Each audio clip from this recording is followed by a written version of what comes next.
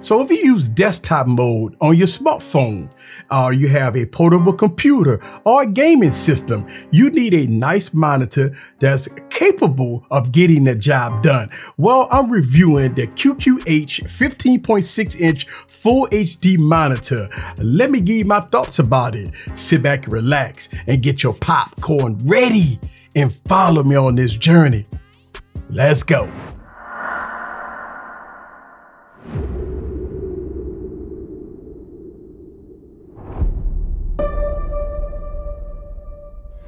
What's up, guys? This is Eric back with another video. So what you're looking at right here is the QQH 15.6 inch Full HD monitor. And it's very interesting, but you know what? Before I give you guys my thoughts about it, let's talk about what you get in the box if you purchase this item. So looking at the box, it showcased the monitor when you look at it in the front, and turning it over to the back, you have all the tech specs. So when opening up this box, you're greeted to the monitor itself, the user manual, USB-C to USB-C cable, you have HDMI to mini HDMI, and you have a power brick. And all of that, I seen the price as low as $129. I will leave the links down in the description below. Okay, so let's talk about the tech specs. The QQH is the 15.6 inch 1920 by 1080 60 Hertz IPS display, 16:9 aspect ratio here with the display. And as far as colors, we over 16 million colors here with a color temperature of 6800 Kelvin that could be adjustable in settings. Now, this monitor has dual speakers on the back that's rated at 1 watt, which I'm going to talk about this video a little bit later on.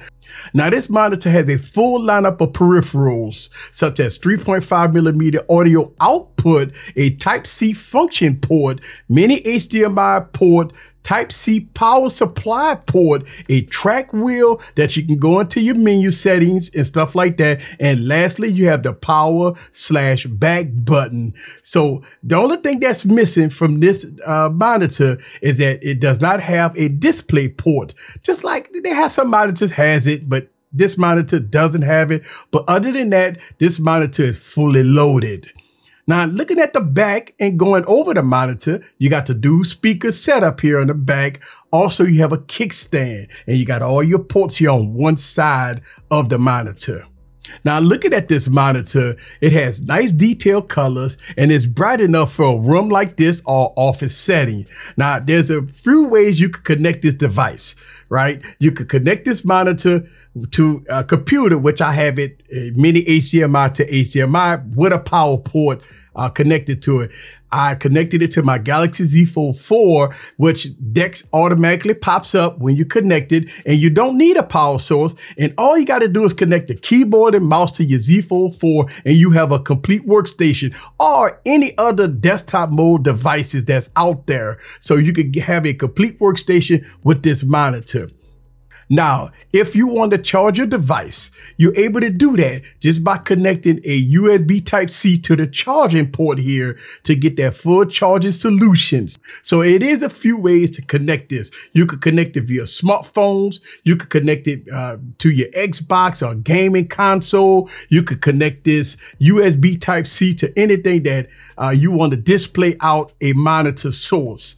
But one of the cool things about this is that since it has the kickstand, if you are on a PC, you can use the kickstand and turn it around and use it in portrait mode, which is really nice. And then go into your computer settings and change the aspect ratio of the monitor so you can view it in portrait mode, which is a nice function for a display like this. Now, I wish the kickstand was a little adjustable, but unfortunately, this kickstand is not too adjustable. So you need to keep that in mind. Now, as far as viewing angles, it's okay. You do see a little fluctuation when you off access when looking at the display. So you need to know that if you want to get the full experience of this monitor, kind of keeping it in front is the way to go. Because if you go kind of slightly left or right or even up or down, you definitely will see some fluctuations in color with this monitor. So let's talk a little bit about audio. This monitor is rated at 1 watt.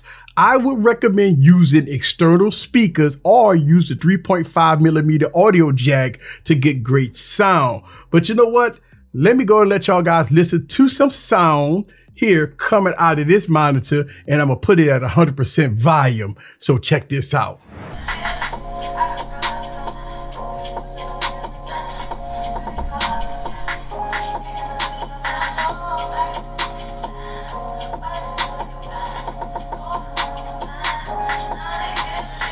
Okay, so let's talk about some of the pros and cons.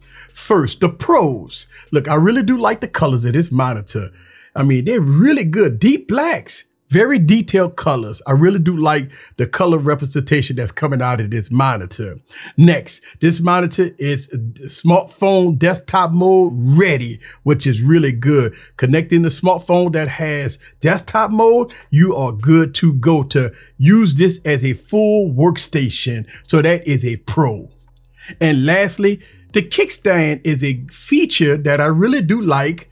Right? So I really do like the kickstand that comes with this monitor, but as you know, no product is perfect. So let's talk about some of the cons, some of the opportunities with this monitor. First, as I like the kickstand feature is very good, but it's a bit flimsy. It kind of flaps all over the place when using this monitor if it's not closed. So just keep that in mind.